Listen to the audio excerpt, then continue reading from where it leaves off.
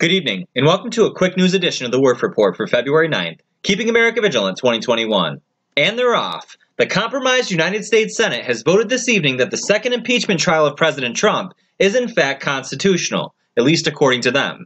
The Senate voted 56-44 in favor of impeachment hoax 2.0, which serves to hold Trump accountable for a speech on January 6th in which Democrats and compromised Republicans say he incited the riot at the Capitol building. In reality, President Trump encouraged a, quote, peaceful and patriotic protest. The question at hand was whether or not Trump could be held accountable by way of an impeachment for things that occurred while he was president, and they voted yes.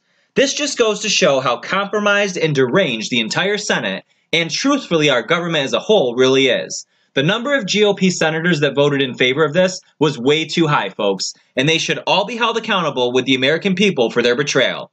The Senate has adjourned until noon tomorrow, when the hoax against America's greatest president continues. Thanks for watching, America.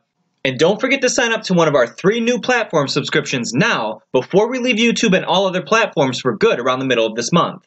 Go to theworthreport.com and choose a regular monthly subscription for $1.99 a month, a discounted subscription for military, senior citizens, and those experiencing financial hardship for $1.36 a month, or our new annual subscription by viewer request for only $15 a year. We appreciate your support and we love you all. This has been a quick news edition of the Worth Report for February 9th, Keeping You Vigilant, America 2021. God bless you all, God bless President Trump, and God bless America.